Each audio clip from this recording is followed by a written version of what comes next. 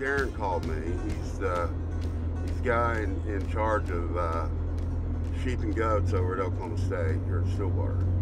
But about, I'm gonna say, a year and a half ago, we went to their facility and helped them build new pens on the outside, and we completely redesigned everything. Okay. The pens that were there were like built in the 40s. Right. And so they're pretty bad shape. And so we came in and we used our very similar materials. We do our continuous fence, for the cattle out of. And we made gates and whatnot. And so we did the outside first. We discovered when we got to digging around that there was actually cement outside. And so we had to improvise as far as putting the post in, because we didn't want to dig or drill through the cement. Right. And and you'll see on here but anyway, we made we put plate circles on the bottom of the post. Okay. And we used like a like a Hilti locking system. Okay. I don't remember the exact one that we used, but he wants to get the dividers for the inside of the barn built. Okay. And the issue is he wants these gates to adjust up and down as hay and stuff builds up inside the pens. Yeah. Rather than having to constantly clean them out, they actually raise where the gate hinges. Okay. So there could be 2 feet of crap on the floor. Right. And they just want to be able to raise the gate, pin it, and keep using it. Yeah. And then when it got to a certain point, they opened them all up, went in there with skid steer loaders, and cleaned it all out at once. Right. And so we had to figure out how we were going to do that, and to make matters a little more complicated, they weren't all the same measurement. Right. And that's what we're doing today. And that's why we're here, you're here, because we're going to measure these ourselves and not take anyone's word for it, and make sure they're done right. Correctly.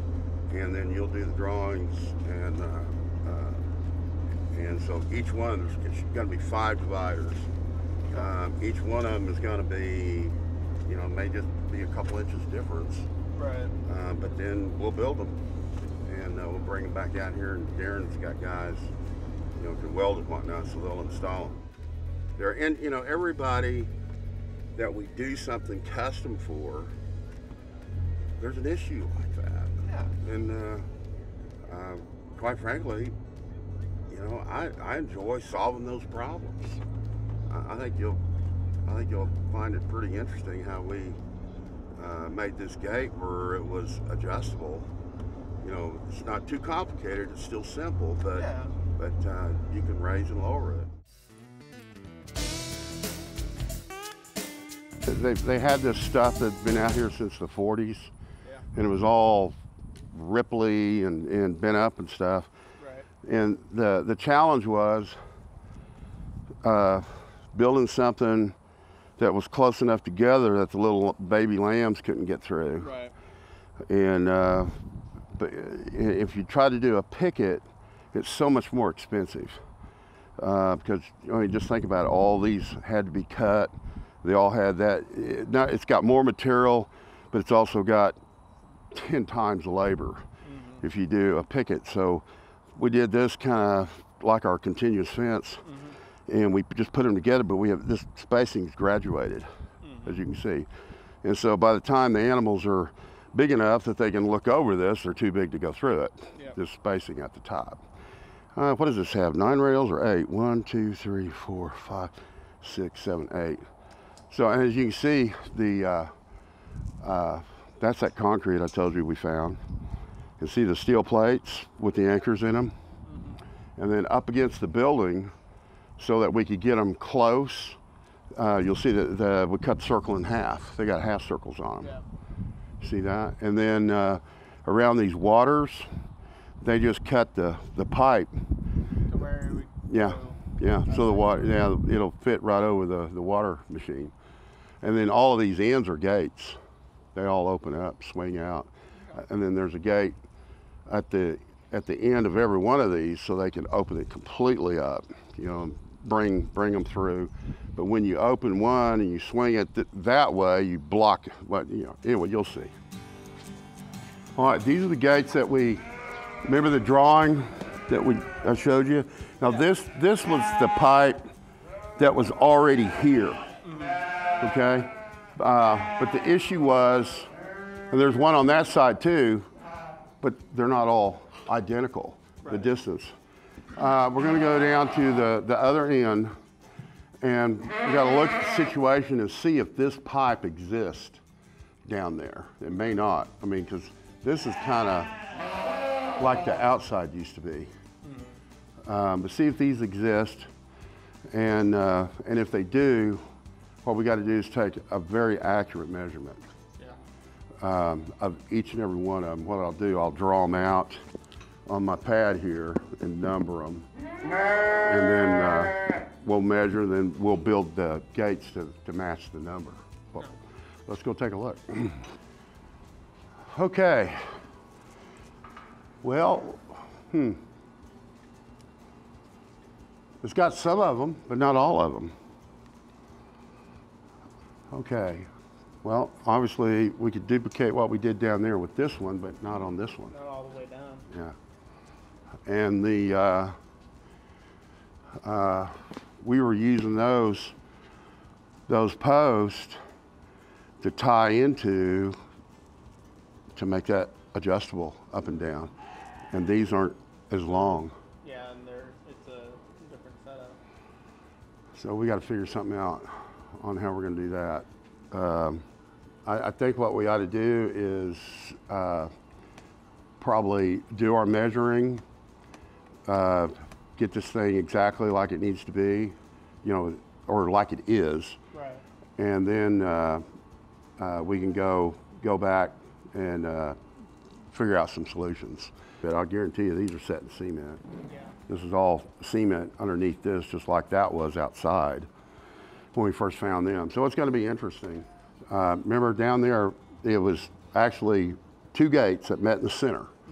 So it'll fold back against the wall, so you can get inside there with a skid steer and clean the whole thing out easily. And but the way this setup is, he can't do that. And I'm sure that's what he's wanting to make it where it'll work like that on both sides. You got your phone on you? Yeah. Why don't you step in there and with the phone, let's take some pictures of this. Okay. And then, you know, when we draw it up, believe me, we'll be referring back to those pictures. Right. West end of the barn, we had opposing posts that we can mount gates on, but we don't have them here. We have plenty of posts to work off of on that side, but not on this side. See what I mean? Yeah. Okay, we do a pin, a pin, a pin, a pin. Well, it might work. Let's see. You got an opposing post. So you got that is a pin, okay? And then from here to where this stuff is a pin. You have an opposing post. You go from this one to that one on the left that's not tied into right now. Yeah. Now see, now there's an issue here. See that post right there, yeah. That one? You notice how it's leaning this way? Yeah. Well, that's not going to let a gate swing level on it. So I'm going to have to depend that Darren's got a way to straighten that up. Right. You know, pushing it with a skid steer or something. Straighten that thing up so that it won't be crooked like that. Darren? Hey, buddy. Hey, Bob, how are you? I'm good. I didn't interrupt you in the middle of something, did I? No, we were starting the weather show, but I'm good right now. What do you want to do differently?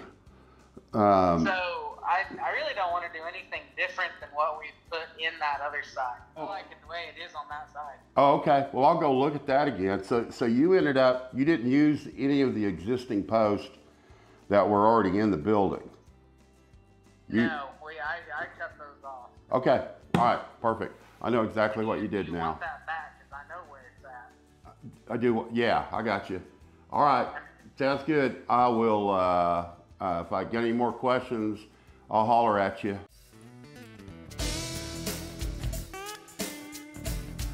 And so what he ended up doing, he utilized this existing pipe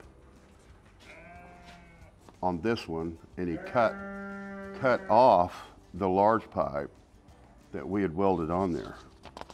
Now let's see what he did here, because this is a different size pipe. Okay, here he spliced onto it and extended up. Matter of fact, this came from our place. And so he just cut this part off from there down and used this post to scab onto it. He probably, he didn't go over it very much, but he went over it a little bit. This one, he cut ours off totally and went to this because it was tall enough. Now let's look at what he did against that wall over there. We're gonna have an issue to overcome. You see these braces that he's got attached in to support this? I bet the reason he's done that is because that footing, you know how footing will go down so deep and then it'll, where the actual trench was dug, the concrete spreads out. Yeah. So unless he wanted to jackhammer a bunch of cement, he's only 2 foot deep right here. And so to support that post, he's scabbed onto this existing metal frame. To keep from yeah, but we need to make sure that this exists on the other side. Because if it doesn't, we got another problem to figure out. On that side, we need to figure out which ones don't need an extension. And we need to figure out which ones do need an extension. You know what I'm saying, where he's added onto it? Yeah. And then on this side, we need to go, see, he's got the big post on every one of these. Yeah. But we need to go over there and see if there's anything for him to weld onto to give him more structural support. Right. They may not. He doesn't have the metal bracings that other side had here. It's all wood, brick, but he's got these posts already in the ground. You see what I'm saying? Mm-hmm. And on how he scabbed onto those posts on the other side and lengthened them, he could do the same thing here. But I'm gonna call and ask him. You got a minute? Okay, what you're looking at in that picture are the posts on up next to the doors that go outside. I noticed in the other barn where those existing posts were too short, you just extended them. Were you thinking about doing something like that on this end? You are going to get rid of them?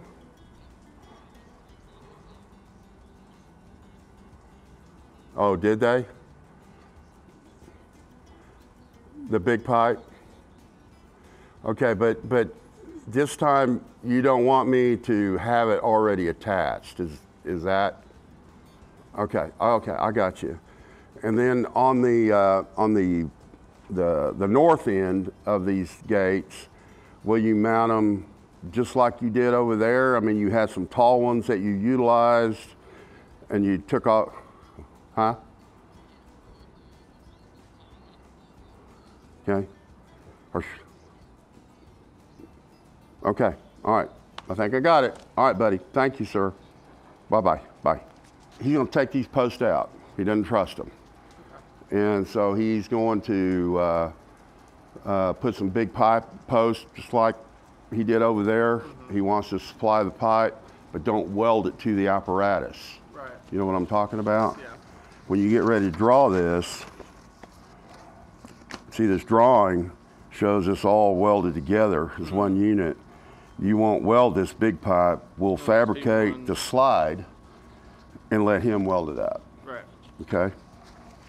And then that's what he's going to do on this end. On this end, it'd be exactly like he did over there. That one's tall enough, you don't need to add on to it. Right. That one's not, he'll be adding on to it. Yeah. So we gotta, what I'm gonna do is get my, my little drawing tablet. I'm gonna draw this thing out, not to scale, right. but at least I'll number these, and then I'll indicate where the short posts are, where the long posts are, so that, you know, we can make sure we provide the material that he needs. Sound like a plan? Yes, sir. All right, let me find that. Way with all the posts down here, then, and I think these posts are up against the concrete. We'll just have to look and see. But we'll measure the length of each of these tangents right here. Right. Okay?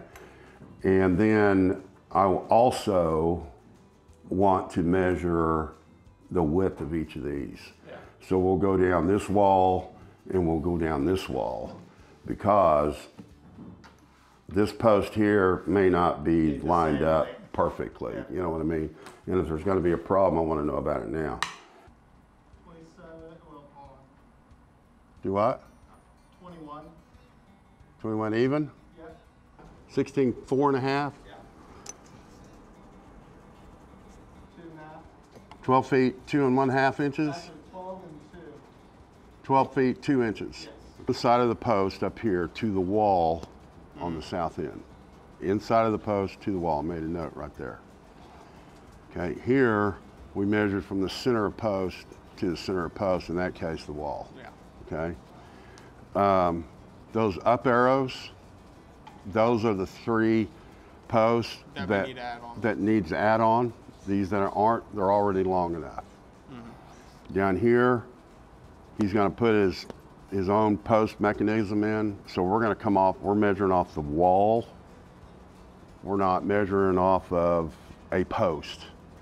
Right. And, but I'll tell you what we probably should do. Let's go back to the first side and let's take a picture of how he did that and measure that post off the wall. Okay. Okay?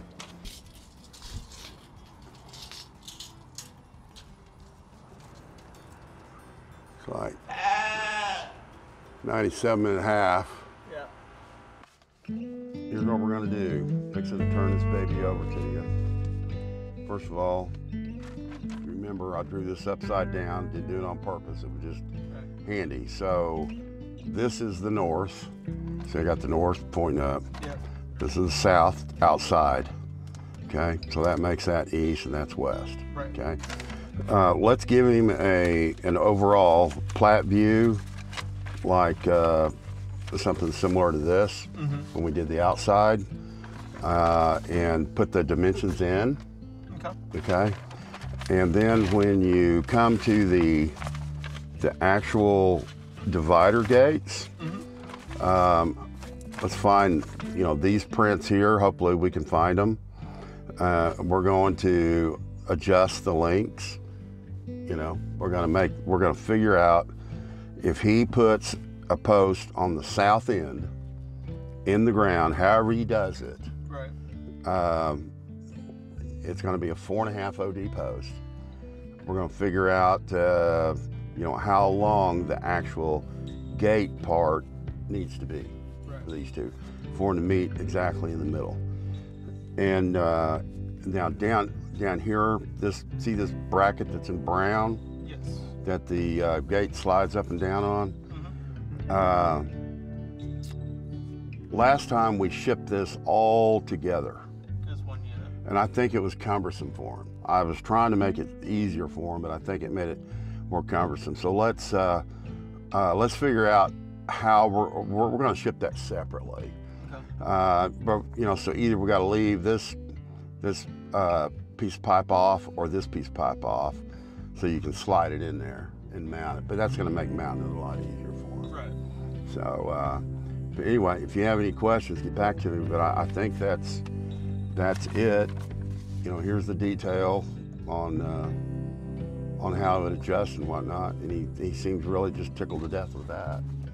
So if you run into anything else, let me know. Otherwise, I think he's pretty anxious to get this going. So get the prints ready, and we'll go over to me one more time. I'll send it to him, you know, get his approval on it, and then we'll give it to Eric in the shop and get it built. Sound like a plan? Yes, sir. All right, buddy. Sounds good. Talk at you later.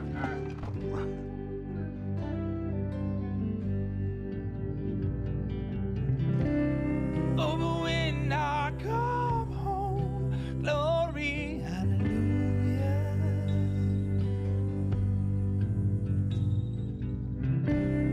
Oh, your love had a way of knocking me on down.